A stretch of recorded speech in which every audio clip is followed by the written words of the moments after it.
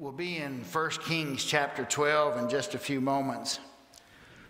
When you begin a new leadership position, you need to ask yourself, what does this institution need? What does this organization need in the way of leadership? Because how you begin is how you're going to need to continue. You can't change your leadership style in midstream and it be acceptable or people understand it. If you decide this organization needs a firm hand, you have to start with a firm hand and you have to keep a firm hand. If you decide, on the other hand, that this organization doesn't need a firm hand, what this organization needs is someone to give a little bit of direction, a pat on the back, and things will go smoothly. And however you start is however you have to end. And you have to decide very soon, does this organization need a house cleaning, or does this organization just need a little encouragement? Because how you begin is how you have to continue. You can't begin with an open door policy and then decide 2 years later, I think I'm going to close my door. People won't understand that. Nor can you begin with a policy of generosity and then change to a policy of frugality. People won't understand that. How you begin is how you have to continue. I've read 3 books on leaders by Walter Isaacson. And I don't know if it's Walter's writing style or the people who he writes about. But about 20% through the book, I can't stand that person. I've read 3 of them. I've read his book on Ben Franklin. Ben Franklin had that famous saying, early to bed, early to rise makes a man healthy, wealthy, and wise. The man who said that and wrote that and took credit for that saying should not be allowed to sleep until noon. I have no use for Ben Franklin because his character was inconsistent with his public statements. The second one I read by Walter Isaacson was Albert Einstein. Albert Einstein was a mess. His family life was a mess. His personal life was corrupt, and the way he treated his children was absolutely horrendous. He and his wife divorced when the children were young, and he would write to them letters arranging for them during school break that I will meet you at such and such a vacation or a resort. I will meet you on this date. We'll spend Christmas together, and then you can go home and I will come back here. And then Einstein just wouldn't show up. He wouldn't tell his children, I'm not going to make it. He wouldn't give them a reason. The children would show up and he wouldn't show up. But the one that got my goat the worst was Steve Jobs. It took all I had to finish the book about Steve Jobs. He's rude, he's disrespectful, he's irate, he's irrational, but he sure was successful. Changed the world. Changed the way we communicate, changed music, changed photography. We're told that Apple's going to change TV, and it may not be long before they change the way we drive. But the way he treated his employees, if you didn't have his vision or you didn't make his vision come to fruition quickly enough, your life could be miserable.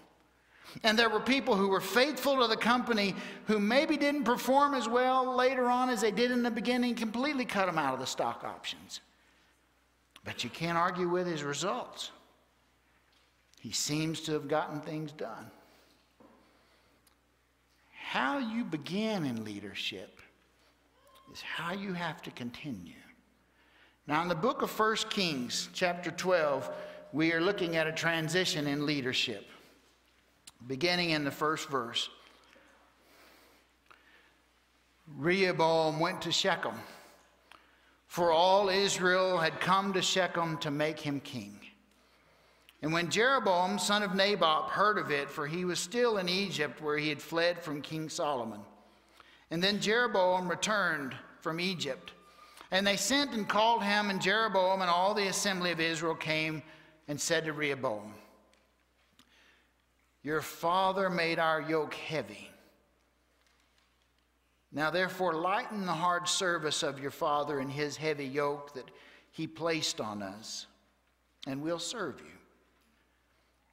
And he said to them, being Rehoboam, go away for 3 days and then come again. So the people went away. And then King Rehoboam took counsel with the older men who had attended his father Solomon while he was still alive, saying, how do you advise me to answer this people?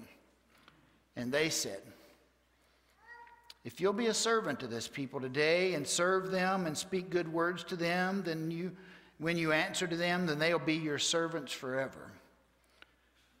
But he disregarded the advice that the older men gave and consulted with the young men who had grown up with him and now attended him, and he said to them, what do you advise we answer these people who have said to me, lighten the yoke that your father put on us? And the young man who had grown up with him said to him, thus you should say to this people who spoke to you, your father made our yoke heavy, but you must lighten it for us. Thus you should say to them, my little finger is thicker than my father's loins. Now whereas my father laid on you a heavy yoke, I will add to your yoke. My father disciplined you with whips, but I'll discipline you with scorpions. So Jeroboam and all the people came to Rehoboam the 3rd day, as the king had said, come to me again the 3rd day. And the king answered the people harshly. He disregarded the advice that the older men had given him and spoke to them according to the advice of the young men. My father made your yoke heavy, but I will add to your yoke. Your father disciplined with whips, but I will discipline you with scorpions. So the king did not listen to the people, because it was the turn of affairs brought about by the Lord, that he might fulfill his word, which the Lord had spoken by Ahijah the Shilonite to Jeroboam, son of Nebat. When all Israel saw that the king would not listen to them, the people answered the king, what share do we have with David? We have no inheritance with the son of Jesse. To your tents, O Israel. Look now to your own house, O David. So Israel went away to their tents, but Rehoboam reigned over the Israelites who were living in the towns of Judah. 2 weeks ago, we discussed, as David came to power, that there was a civil war taking place in the country between the north and the south. And the south won with David's military might. And then Solomon held it together with his building and with his infrastructure. And now here we are 80 years later. And Solomon's son has traveled north to Shechem to try and gain the blessing of the leaders of the north who still hold to these tribal divisions. Shechem is one of those places that stands out in Israelite history. Abraham passed by Shechem on his way at the Oak of Moreh. It was at Shechem that Joseph's brothers, in their jealousy, buried him in a pit and then later sold him to the slave traders who carried him into Egypt. It was at Shechem where Joshua gathered the people together after the promised land had been conquered, and he said to them, here is what the Lord has done for us. And he recounted the Exodus, and he recounted the blessings of coming into the land. And then he said, choose you this day who you will serve. But as for me and my house, we'll serve the Lord. That was at Shechem. And over these years, Shechem had kind of become the second leading city of the nation behind Jerusalem. And Shechem was a place where the people of the north went to worship and they went to offer sacrifices, because after all, they're 41 miles north of the city of Jerusalem. And so it makes perfect sense that Rehoboam, the son of Solomon, comes to the north to get the blessing of the tribal leaders that he shall be the king. And they call for Jeroboam. Jeroboam was a man recognized for his leadership by Solomon, and Solomon put him in charge of the construction of a wall in Jerusalem and over thousands of laborers. And one day, while he's wearing a brand new suit of clothes, Jeroboam is walking back home, and the prophet Ahijah stops him in the robe and takes his new coat off of him and tears it into 12 strips and lays them out in the road. And he says to Jeroboam, thus saith the Lord, Solomon has worshiped other gods. He has worshiped the gods of other nations. He has worshiped the gods of the Moabites and the Ammonites. And he has worshiped the gods of the Egyptians. Therefore, I am going to give you, says the Lord, 10 tribes. And he picked up 10 strips of new clothing out of the road, and he gave them to Jeroboam, and he said, you will reign over these 10 tribes. And I will let Judah have the city of David in the south, and they can always have the memory of what David was. Well, when Solomon heard that prophecy, he jumped up and chased Jeroboam out of town and ran him off into Egypt, where he has stayed in exile until Solomon's death. But now here he's back.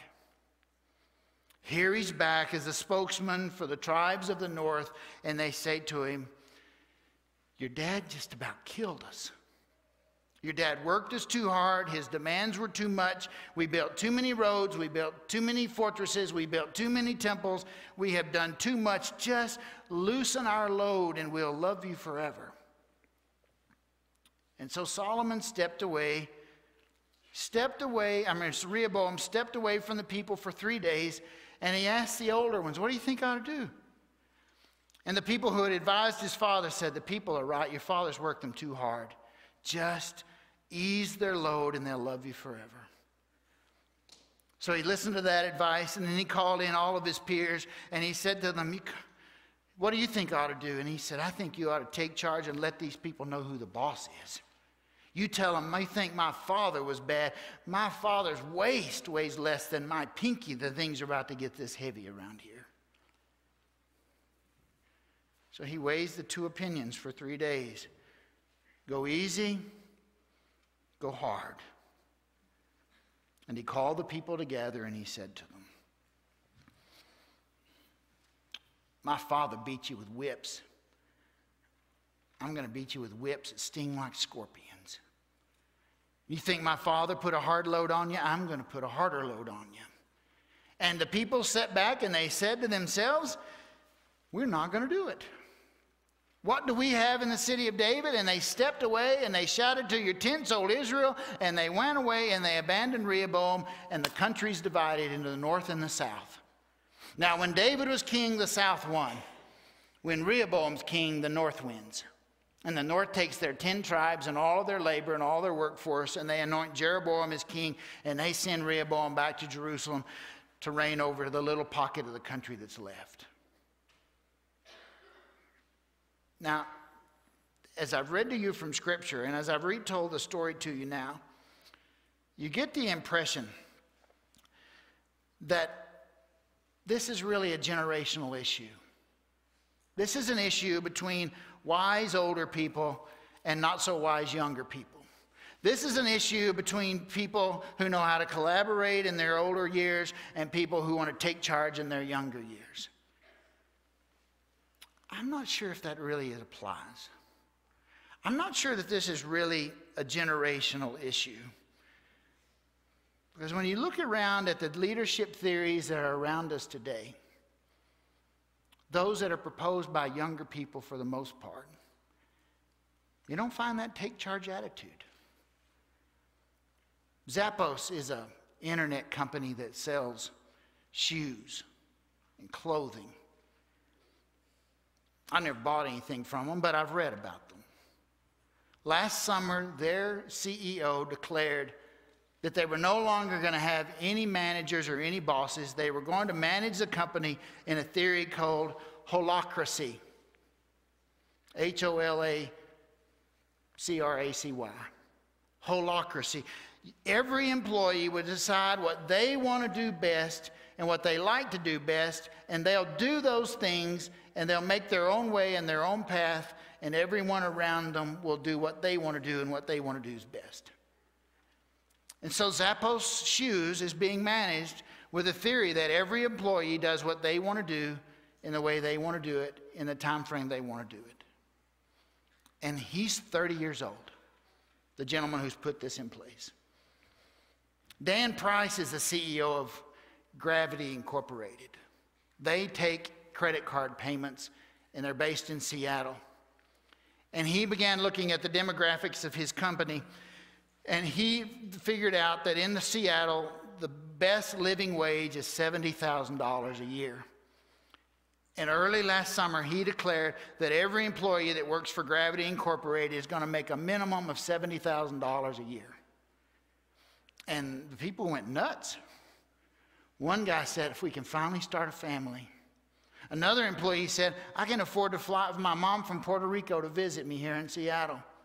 And so they initiated the plan that over the next 3 years, they're going to build everybody up until the entry-level position at Gravity Incorporated is $70,000. Now, before you think that it's all younger people wanting that, I want to tell you about Jim Tollefson. Jim spent 14 months in Iraq and 12 months in Afghanistan. He's jumped out of an airplane 26 times. He's received 3 medals of commendation for valor, and he says enough is enough is enough of this trying to build collaboration to let everybody do what they want to do. Jim says at 27 years of age, what we really need is people with the right information to stand up and say, this is what we're going to do.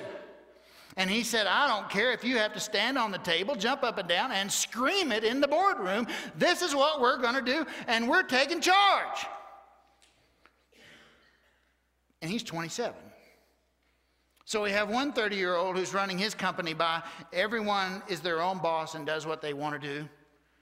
Another 40-year-old CEO who says everybody's going to make the same amount of money and we're going to start at a very high level.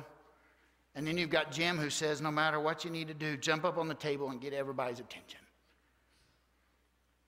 So what's right? If you're Rehoboam, do you listen to the people? Or do you think to yourself, if we give them an inch, they'll want a mile. If I ease up on this, the next thing we know, we'll be easing up on this, and then we'll ease up on this, and pretty soon productivity will just stop. Or do I need to take charge and let them know I'm the boss?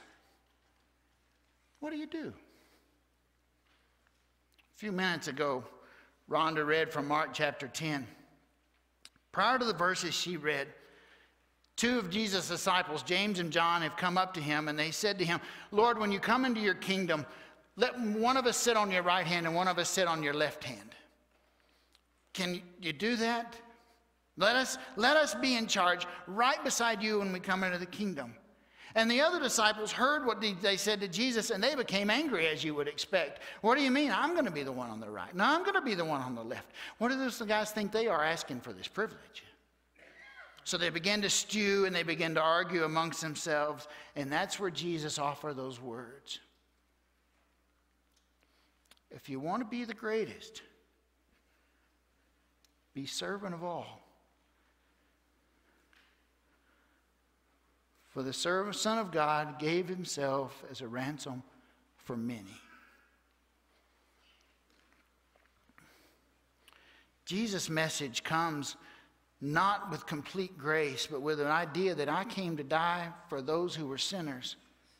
And those who I came to die for, and those that I love for, and those that I've given a sacrifice for, are sinners who are in need of a Savior. And he is not saying in this, I came to serve everybody so everybody can do what they want to do. No, I came to serve those who are sinners. And in my coming to serve those who are sinners, they recognize who they are, and they come and they follow me. The sacrifice of Christ is an acknowledgement that you and I can't save ourselves, and God has agreed to serve as our sacrifice on our behalf. Last Sunday morning, I was feeling fine, but my doctor and my wife were mean to me, and they made me stay home alone on a Sunday morning. I didn't know what to do. I went down in the basement, turned on the TV, and watched the interview with the new Speaker of the House. I was listening when he said, it's broken. The fact that the new Speaker would admit that, I thought was pretty bold. He said, we don't have an agenda. Pretty bold. But then the moderator said, stay with us. Most of you will stay with us, but some of you will be leaving. Well, I didn't know, but I was one of those who would be leaving. And they put on a church service from the hippest church in Lubbock. And I try to keep up with them. And so I said, I haven't watched any of their stuff like this. So I watched it. And the sermon message was on acts of service. And the preacher began to define what an act of service was. And he says, an act of service is something you don't want to do, but somebody else appreciates. And he went through all the things that he does for his wife and his kids that he doesn't want to do, but they appreciate it. And then he came to Jesus, and he said, Jesus washed the disciples' feet at the Last Supper, and he didn't want to do that. He didn't want to wash their feet, but nobody else was doing it, so Jesus decided he had to do it. It was an act of service, and he didn't want to do it, but he did it. And then he told a highly inappropriate story about an act of service that he did for his wife. And at the end of the story, the moral of the story was, guys, do this act of service. It'll pay off for you. Terrible story. I sat there on the couch when it was over, and I thought, man, I'd like to get a hold of this guy in preaching class.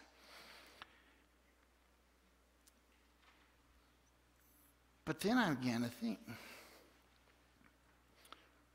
how many of us think of service as that way?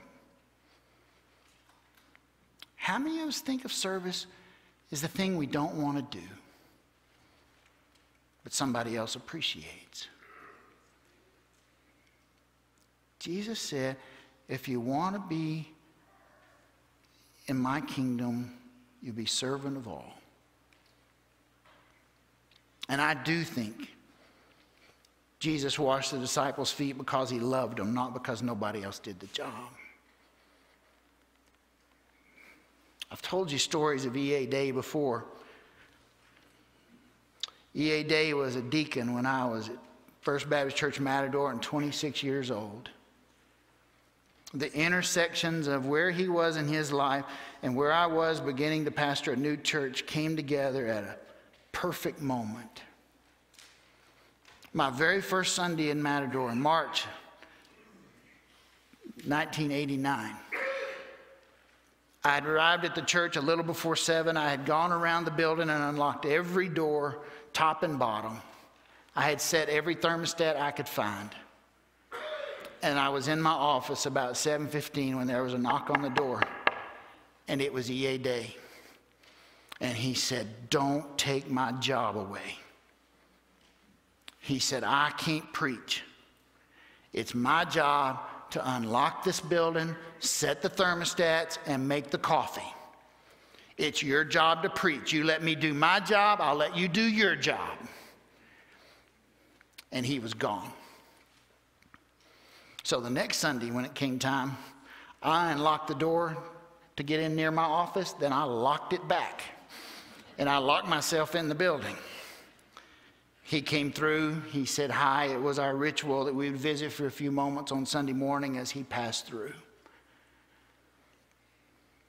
E.A.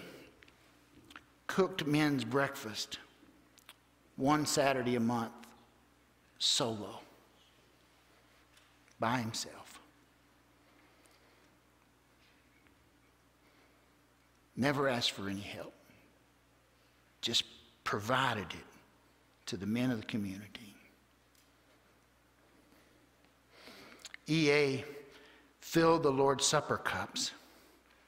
On my very first Lord's Supper, when I was supposed to preside, E.A. leaned over as the deacons were gathering and said, if you'll just stand here, we'll show you how to do this. And I was never relieved to hear anything in my life because I didn't know what to do. And he showed me how to do it. But on Saturday, you'd find E.A. filling the cups and putting them in the refrigerator and then setting the table on Sunday mornings. And one Sunday morning, a Palm Sunday, we were having the Lord's Supper. I don't know where everybody came from, but we had 30 or 40 more people than we normally do. And I sat in my place during the song service, and I thought to myself, we don't have enough cups. We don't have enough cups to serve the Lord's Supper. And so during my sermon, I stood over the Lord's Supper cups, preaching my sermon and praying at the same time that the Lord would multiply those cups as he did the loaves and the fishes. And we had no more trays there than when I began. And we began to prepare for the Lord's Supper. E.A. Day came over and leaned into my ear and said, "There's another tray full of cups sitting on the table in that hallway. Go get it." He had washed the coffee pot after Sunday school, and he had come up into the sanctuary, and he saw the crowd, counted noses, went back downstairs into the basement, filled another tray of Lord's Supper cups, and he saved the day. And he and I were the only two that knew it.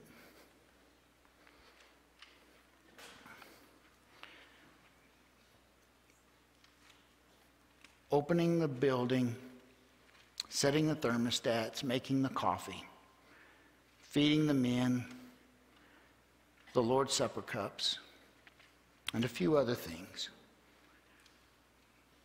Nothing but acts of service.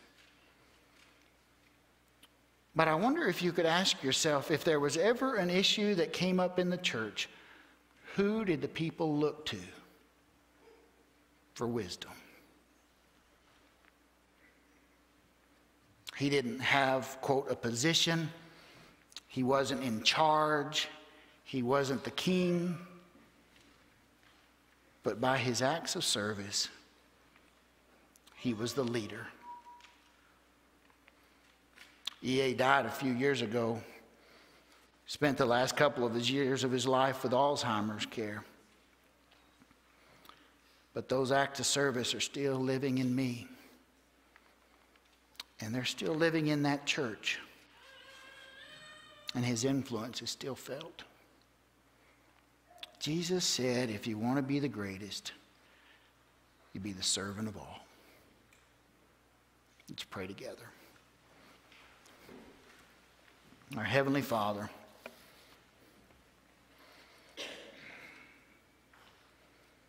we thank you for this story of Scripture that reminds us of the importance of those who lead us, of their attitudes, of their examples, of the challenges. Father, every one of us who stood in Rehoboam's shoes would face the same decision, and we might not make the right answer either. Lord, help us to be wise when leadership choices must be made. But Father, more than that, help us to be the servants who do the little things that bless others so that the gospel might be preached with clarity and with love, and so that the world might know your love. Father, help us to be the greatest by being true and genuine servants. In Jesus' name we pray. Amen. Our hymn of invitation this morning is Take My Life, Lead Me, Lord. It is a plea to hear the gospel of Jesus Christ and let it take care of everything in our lives. I invite you this morning to accept Jesus Christ as Savior. He loved you and gave himself for you. Some of you are looking for a church home. Come and join with us as we seek to be servants in this place. If you have a need in your life, I'll be here. Let's stand. Let's respond as the Spirit leads this morning.